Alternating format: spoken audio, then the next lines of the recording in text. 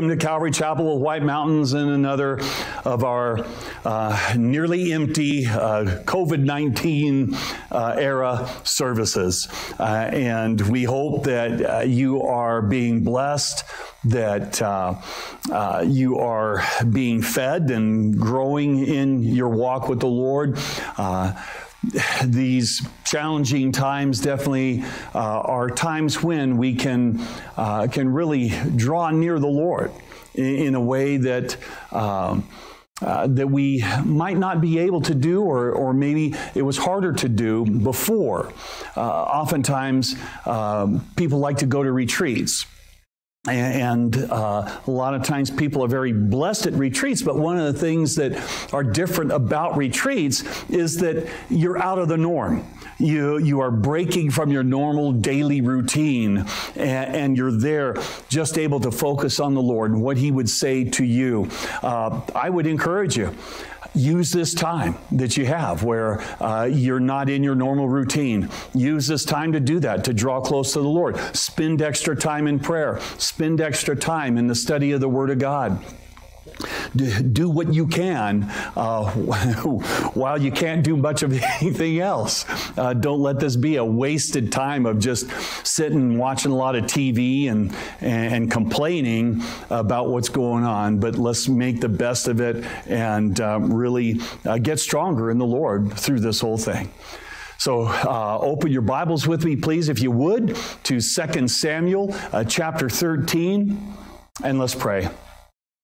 Father, we do thank you, Lord. Thank you so much for your goodness, your grace, your mercy. And we know that no matter what happens in this world, Lord, that you are still God. You are still our Savior. You're still with us. Your hand is still upon us, Lord, and we will still see you one day face to face. And help us, Lord. Help us to hear from you this morning, that we would be challenged, that we would be corrected if need be. Father, that we would receive from you through your word by the power of your Holy Spirit to help to conform us into the image of your Son, Father. Lord, bless this time now that we spend in your word, and we ask it in Jesus' name. Amen. The title of today's teaching is Nothing Just Happens. Have you ever noticed how people don't like to take responsibility for their bad decisions or their bad actions? I used to race bicycles, and back in the day I was a full-time truck driver, but I took a part-time job at a bicycle shop to pay for my habit. That is, my habit of needing bikes and parts and stuff like that. Never took a paycheck home. Always took it in trade with bikes and parts and all that. But working in the shop, we used to joke about a couple of phrases that we would hear customers use to try and get us to pay for their mistakes. One of the things, and I don't know how somebody came up with it, but we heard it over and over again, was, I was just riding regular, and then all of a sudden, and then they'd show us all kinds of crazy things, like a front wheel that was in the shape of a Pac-Man, you know, along with some concrete from a curb inside that crease, and some cuts on both sides of the tire. And you'd ask, well, did you hit a curb or something? Oh, no, I was just riding along, and this happened. Or they'd bring their bike in, and the front wheel would look like a taco, and the fork would be bent back, the frame was bent, and you'd ask them, well, what did you hit? Oh, I didn't hit anything. I was just riding along, and this just happened.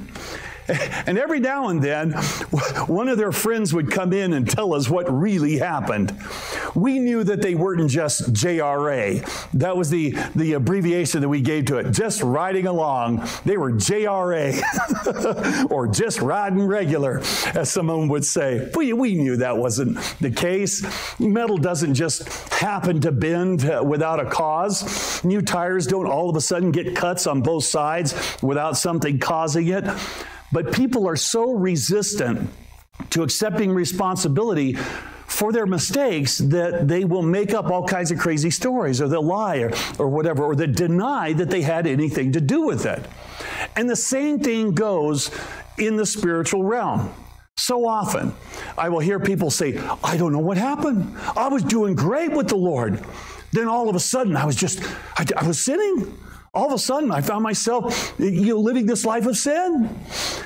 That's never the case. There's always factors that lead up to someone falling into sin.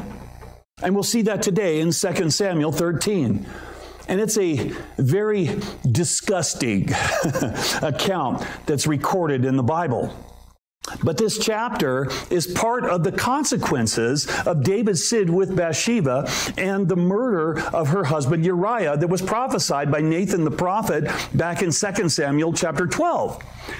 But before we go any further in thinking about this as being some of the consequences, understand, just because God allows something doesn't mean that he condones or excuses sin.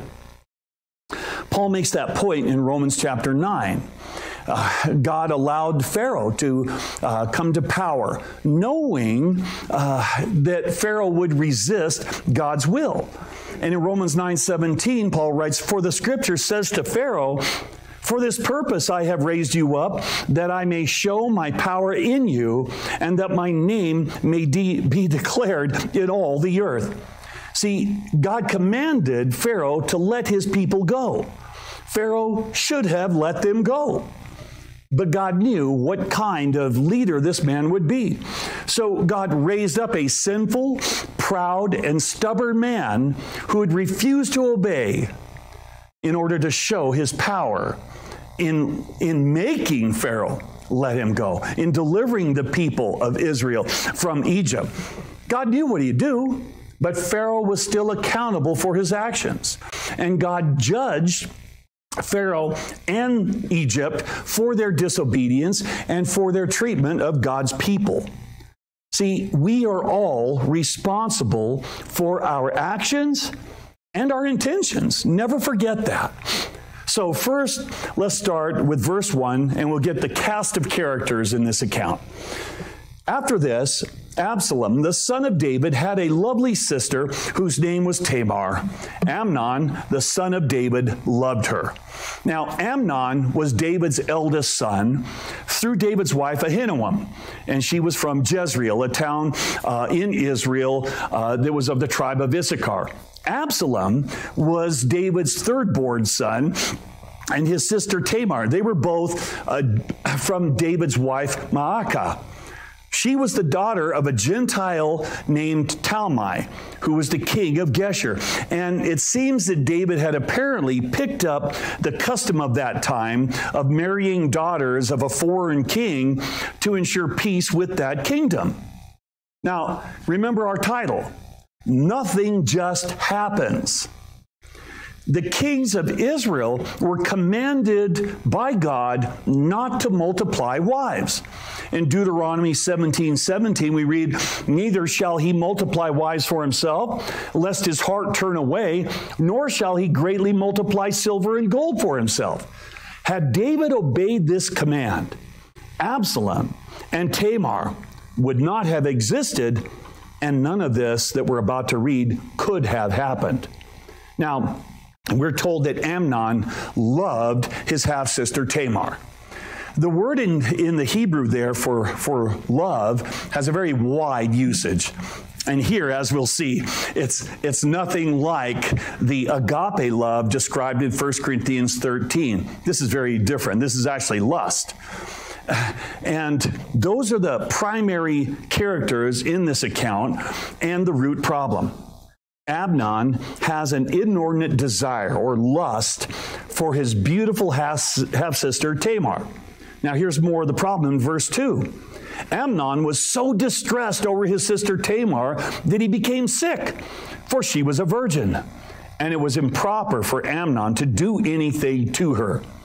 I find that's a pretty interesting choice of words. It was improper for Amnon to do anything to her. And this is one of those indicators that his, quote, love for her was actually lust and not real love. See, when it's love, you may do something with somebody. But lust, because it's focused on self, will do something to someone else. See, love gives, lust takes. 1 Corinthians 13:5 says about real agape love that love does not behave rudely. Love does not seek its own, is not provoked, thinks no evil. See, love does what's best for the other person, not whatever satisfies the carnal cravings of yourself. Amnon knew that it was improper for him to have his sister, even though she was just his half-sister. In Deuteronomy 27:22, it says, "Cursed is the one who lies with his sister, the daughter of his father, or the daughter of his mother." And all the people shall say, Amen. And in Leviticus 18:11, we're told, "The nakedness of your father's wife's daughter, begotten by your father, she is your sister, you shall not uncover her nakedness." And that's exactly who Tamar was. His father's wife's daughter, begotten by his father David. And Leviticus 20, verse 17 says, "If a man takes his sister, his father's daughter, or his mother's daughter, and sees her nakedness, and she sees his nakedness, it is a wicked thing. And they shall be cut off in the sight of their people. He has uncovered his sister's nakedness. He shall bear his guilt." See, Amnon knew that having sex with Tamar would be a wicked thing, as it says here. If she was consenting, they would both be cut off from society, and God would not be pleased. But because of his lust, Amnon did not care.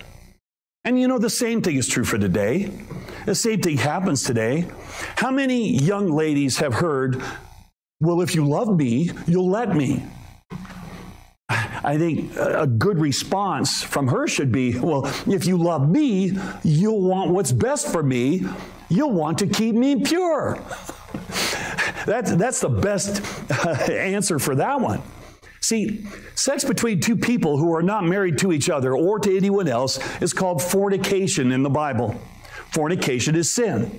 Sin separates a person from God. It causes a break in fellowship. Someone who really loves another person will want what's the very best for that person. They'll want what's right before God for them. See, if I love you, then I want what's best for you. And I know what's best for you is a right relationship with God, a close relationship with God. And so that's what I'll want for you. And I will do what it takes to see that whatever I could do is the best for you, whatever that may be. And certainly it would include keeping right with God, keeping purity, and that. Lust, on the other hand, very different. Lust is only concerned about self, what it can take. Notice what we're told in this verse. Amnon was so distressed over his sister Tamar that he became sick. As we'll see in a minute, Amnon was so consumed with lusting over Tamar that he couldn't even eat. He was getting thinner and thinner. Amnon was distressed because he was obsessed. He was obsessed with his sister Tamar. Now, look at some of the things there in these two verses that were swirling around in Amnon's mind all day and all night. She was lovely. She was a virgin. No man had ever had her, and he wanted her badly, but couldn't have her because it was improper. There was no way around what the law said. No way she would consent to it. See, he knew that she was a good girl, and we'll see that. This was a lot like when the devil tempted Eve. Remember when he tempted her with the forbidden fruit? After all the arguments from the devil, why she should eat the forbidden fruit, we're told in Genesis 3:6, so when the woman saw that the tree was good for food, that it was pleasant to the eyes, and a tree desirable to make one wise, she took of its fruit and ate. She also gave to her husband with her, and he ate. See, Eve saw that the tree was good for food. Folks, that's called the lust of the eyes. And that's Amnon's problem right here. He saw that she was lovely, pleasant to look at. And like that fruit would be good for food, it would satisfy Eve's cravings. That's the lust of the flesh. See, Amnon saw Tamar as someone who would be good to have, someone that could really satisfy his cravings. And like we said, nothing just happens. Nothing. Just as the Apostle Paul puts it in 1 Corinthians 10:13, no temptation has overtaken you except such as is common to man. But God is faithful, who will not allow you to be tempted beyond what you are able, but with the temptation will also make the way of escape that you may be able to bear it. See, it's common. What Eve and Adam was tempted with in the garden are the same things that you and I are tempted with. They're the same things that anybody is tempted with. But anytime temptation comes our way, God is always faithful to give us a way of escape. And Amnon's way of escape, what he should have done to get out of the sin of lust and to keep himself from further sin, would have been to focus his thinking elsewhere. In Philippians 4:8, we're told, finally, brethren, whatever things are true, whatever things are noble, whatever things are just, whatever things are pure, whatever things are lovely, whatever things are of good report, if there's any virtue, and if there is anything praiseworthy, meditate on these things. See, Amnon should have meditated or filled his mind with things that would have fit this list. Maybe he should have focused his thinking on work. Hey, how can I help my dad to run the kingdom? Yeah, maybe I better get busy with that. Or even a hobby. Amnon could have picked up a hobby or something like that and focused on that. Or maybe he could have maybe focused on looking for a wife, one that would meet his physical needs legitimately, and he could meet her needs, kind of thing. But he doesn't do that. He doesn't do any of those things. Instead, he does something worse.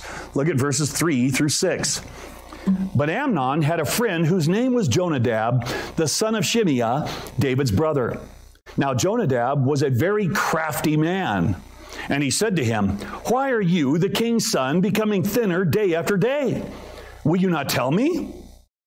Amnon said to him, I love Tamar, my brother Absalom's sister. So Jonadab said to him, lie down on your bed and pretend to be ill.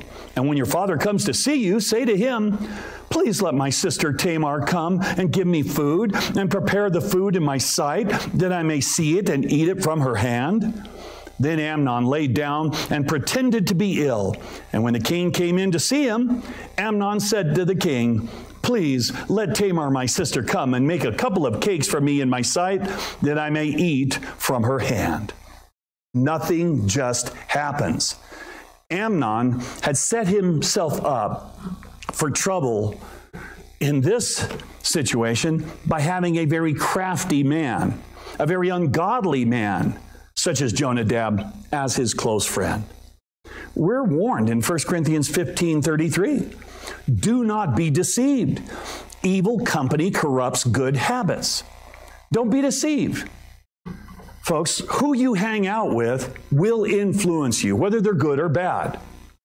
Another thing Amnon did was he set himself up to sin by taking counsel from an ungodly man.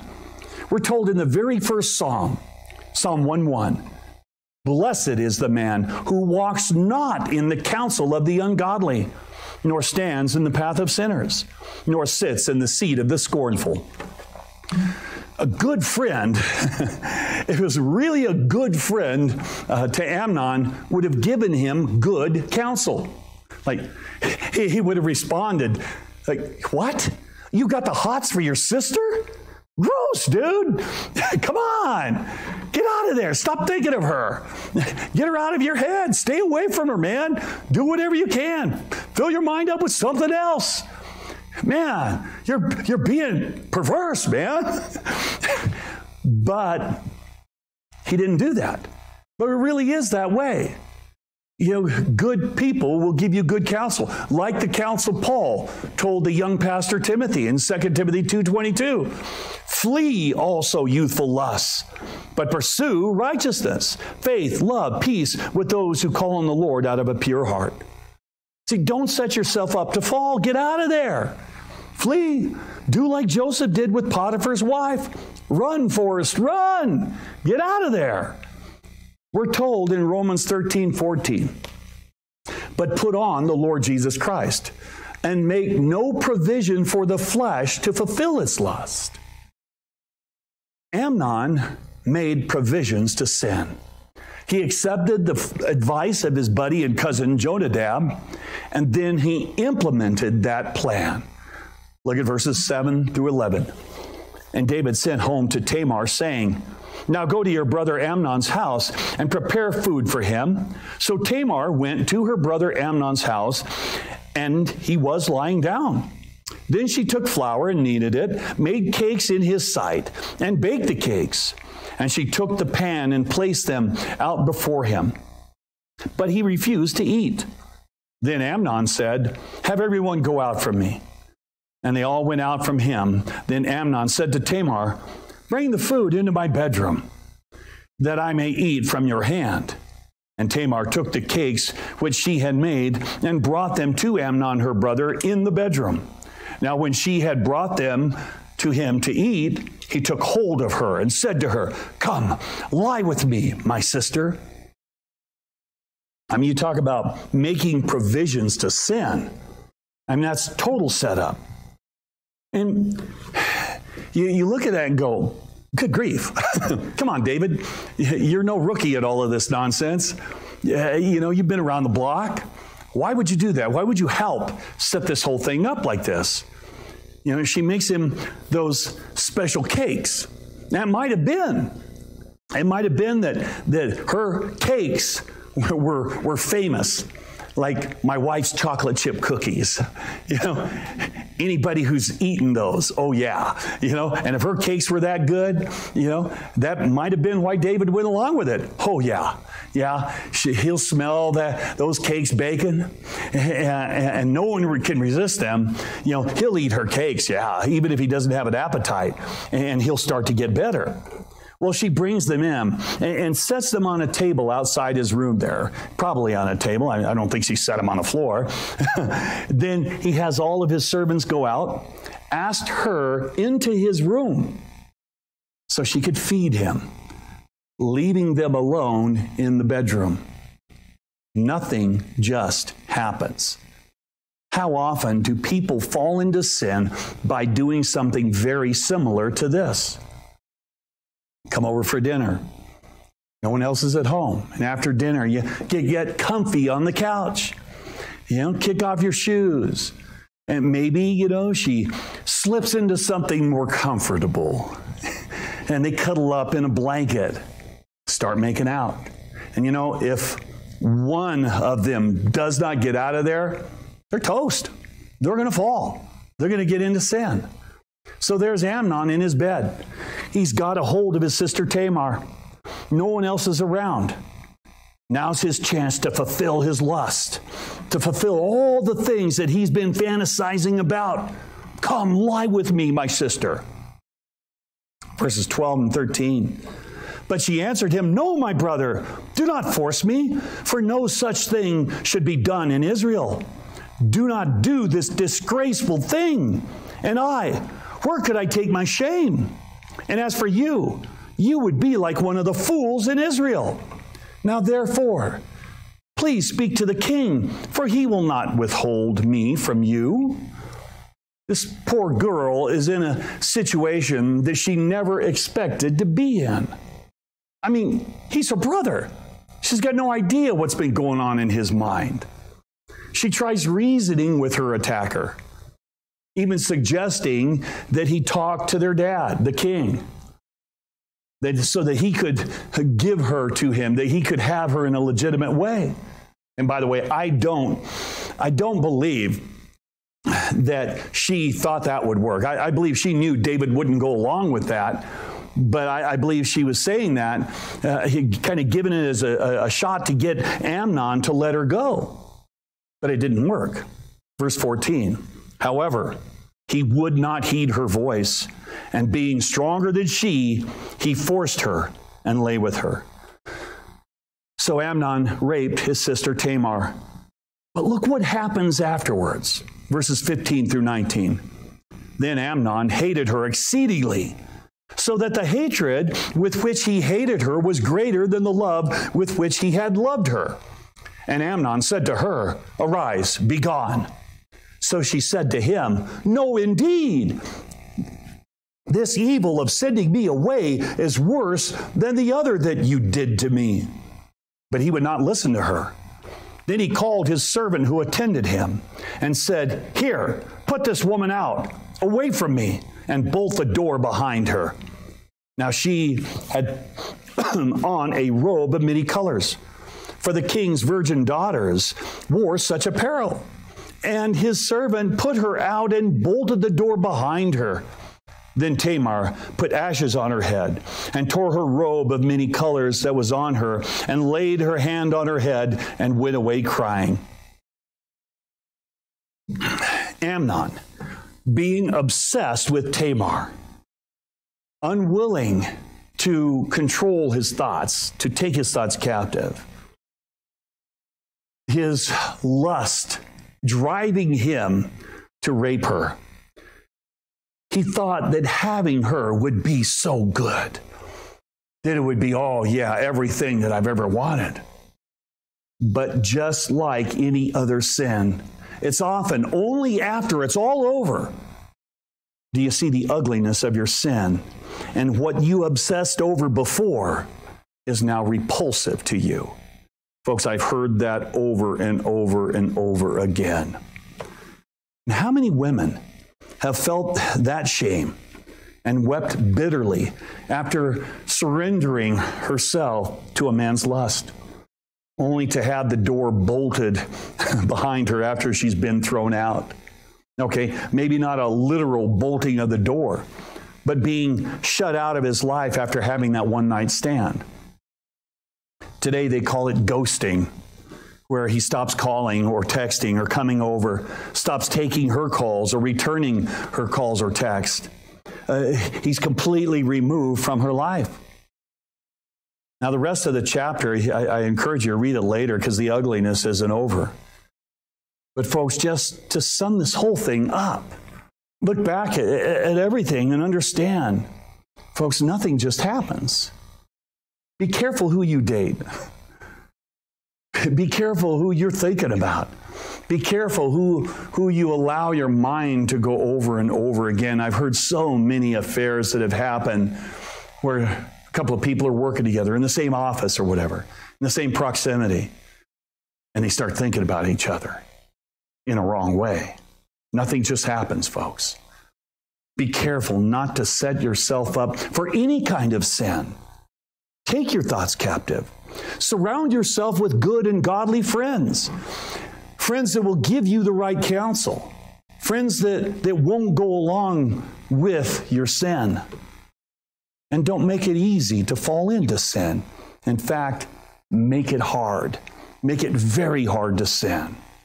Because nothing just happens. Heavenly Father, we thank you that you have included in your word even something as hard to read as a rape against a sister. But Lord, in this account, Lord, you have shown us what we can do to keep ourselves out of sin. Father, I pray for each and every person who has heard this, Lord, that they would take it to heart. Lord, that even now, especially in this time of so much free time, where our minds can wander, where we can go places in our minds that we ought not to. Lord, that you would help all of us to take our thoughts captive. Help all of us to meditate on the things in Philippians 4:8, those kind of things. Those things that are good and true and lovely and pure, noble, good report, those kind of things. Help us, Lord. Help us, Father, to seek you, to really follow hard after you. And Lord, that we would not allow the temptations of the enemy, no matter how crafty he is or cunning he is, no matter what he does to present these things to us to stumble into, that we would not allow ourselves to give thought to those things, even for a moment. Help us, Lord. Help us to understand that nothing just happens. Lord, that we can do those things that would cause us to be drawn closer to you, to be more Christ-like. And in doing so, Lord, we'd be less likely to sin. Help us, Father. In Jesus' name, amen. God bless you.